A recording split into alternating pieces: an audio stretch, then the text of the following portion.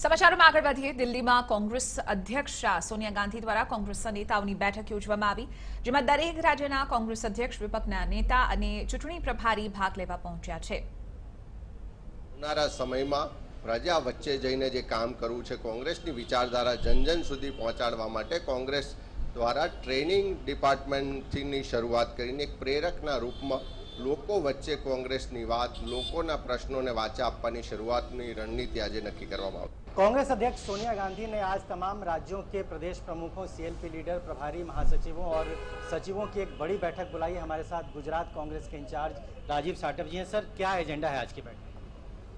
आदरणीय सोनिया जी ने कांग्रेस अध्यक्ष बनने के बाद महासचिवों की, प्रदेश के अध्यक्षों की, विपक्ष के नेताओं की यह बैठक बुलाई है। आने वाले समय में कांग्रेस का मेंबरशिप ड्राइव का लॉन्चिंग की बात हो सकती है। जो प्रशिक्षण की बात राहुल जी ने इसके बारे में शुरुआत की थी, जिला स्तर के साथी, प्रदेश स्तर के साथी और बाकी साथियों का प्रशिक्षण के बारे में यहाँ पर चर्चा होने की संभावना है। और किस प्रकार से आगे की इलेक्शंस को सामने जाना है, जो 150वें गांधी जी का जो बर्थ सेंटेनरी है उसके बारे में भी समापन होने जा रहा है, उसके बारे में भी चर्चा है। राजीव जी का 75वां जो जन्म जयंती का साल चल रहा है उसके बारे में भी डिस्कस होगा। लेकिन सभी प्रदेश के अध्यक्षों में, सभी जनरल सेक्रेटरीज में और जो सीएलपी के नेता है उनमें बड़ा उत्साह है कि सोनिया जी की लीडरशिप में हम फिर से नई शुरुआत कर रहे हैं। सर, बीजेपी ये कह रही है कि गांधी जी के 150वीं वर्षगांठ को धूमधाम से मनाने की घोषणा पहले उन्होंने की, कांग्रेस ने बाद में की।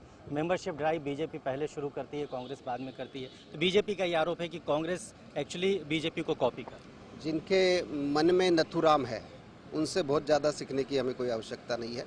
गांधी जी की बात और गांधी जी के मूल्य और सिद्धांतों के ऊपर अगर कोई चलता है तो कांग्रेस चलती है। मन में नथुराम होने से और वो एजेंडा दिमाग में रखने से लोगों को सच का सच पता चलता ही। मेंबरशिप ड्राइव सर, आपको लगता है कांग्रेस पार्टी के लिए बहुत ज़रूरी है? लगातार जिस तरह से जो चुनाव के नतीजे आ रहे हैं, आपको लगता है कि इसको और एग्रेसिवली एक कैंपेन के तौर पर आगे लेके जाना चाहिए? यही सोच अभी यहाँ पर कांग्रेस के सभी प्रदेश के अध्यक्ष, जनरल सेक्रेटरी सभी लोग रखेंगे और मुझे लगता है कि एक नई ऊर्जा का इससे निश्चित रूप से कहीं ना कहीं समावेश होगा।